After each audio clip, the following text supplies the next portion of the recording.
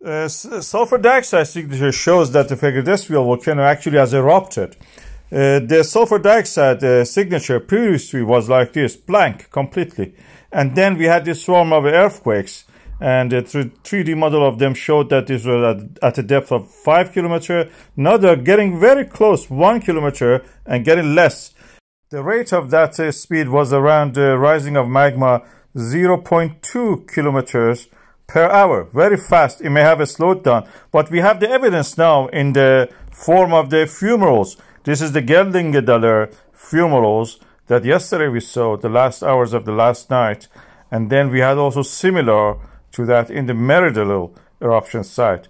So the signature now is there. Magma has many components, at least 3 or 4. Solid, liquid, mushy, which is crystals with the liquid, and the gas. The gas part erupts first because it's at the top of the magma chamber.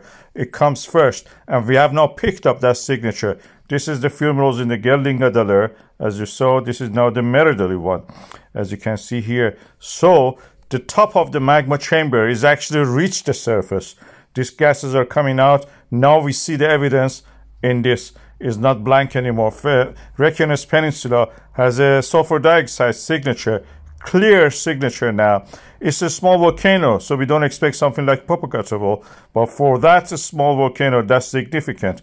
Magma chamber has formed, is not churning and absorbing the bedrock, and then will erupt after that.